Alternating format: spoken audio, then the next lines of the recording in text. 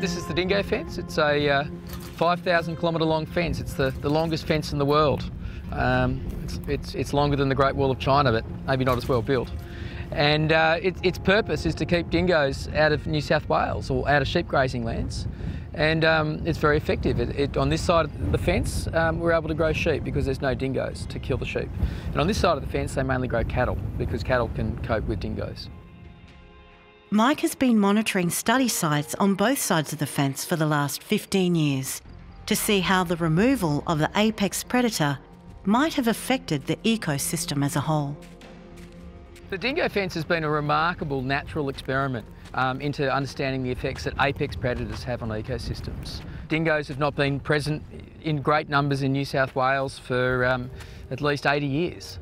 And you can see the differences everywhere. There's many, many more kangaroos and foxes and cats on this side of the fence, and not very many native small mammals like hopping mice or mulgaras or plains mice. On this side of the fence, where the dingoes are, there's very few kangaroos, hardly any foxes, very few cats, but there's lots of native small mammals. There may only have been one dingo for every 15 square kilometres, but removing that apex predator has transformed the entire ecosystem. In areas without dingoes, the vegetation has been denuded by kangaroos and woody shrubs are taking over.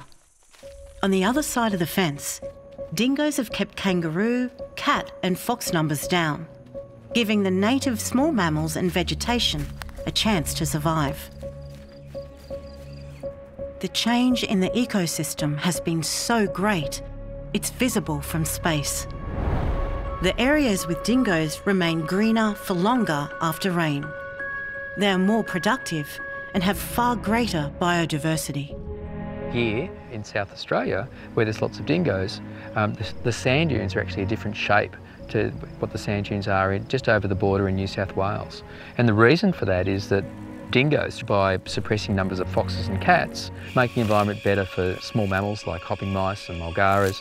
So the hopping mice prey upon the seeds and the seedlings of the shrubs, and so they keep shrub numbers down. And in the environment without the shrubs, there's more movement of sand, and we get these much more open environments. The main thing is that predators have these far-reaching effects that extend way beyond the species that they consume.